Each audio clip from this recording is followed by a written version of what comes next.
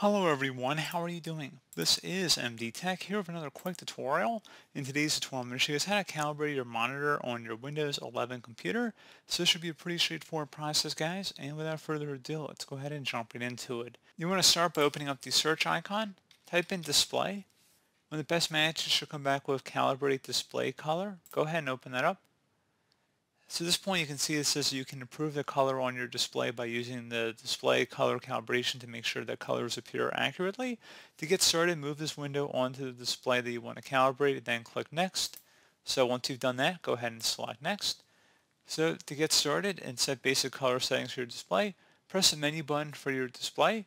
The menu button is usually located in the front of your monitor. Open the on-screen display menu. To determine which button opens the on-screen display menu, see documentation for your display. And the specific color settings that you can set depend on your display and its capabilities. You can set your display to factory default color settings. And if you can't specify these settings, just click next to continue. So go ahead and select next. And now you can go ahead and make your adjustments depending on what looks like the proper settings here. So gamma defines the mathematical relationship between the red, green, and blue color values that are set to the display and the amount of light that's ultimately emitted from it. When adjusting gamma on the next page, try and get the image to look like the sample image labeled good gamma below. So go ahead and select next. And then once you have it as you remember it on the previous page, you would just go ahead and again make the adjustments to the left or right on the left side here. And then you would select next, and then you can go ahead and make adjustments to your brightness. So brightness and contrast controls your display. So you can modify it directly on your monitor, or you can go select next to go through the brightness settings here. And then once you've made your selection, you can go ahead and select next. And now at this point, you go customize it for your display.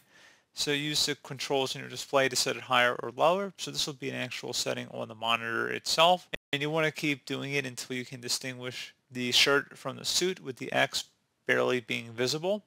So once you've done that, you go ahead and select next. You do the same kind of setup for the contrast settings here as well. So again, it's a pretty straightforward process there, guys, just kind of following along with the on-screen prompts. Select next, and then you would go ahead and again adjust the settings on your monitor, and you just would follow along again with the on-screen prompt, setting up the red, green, and blue sliders here as well.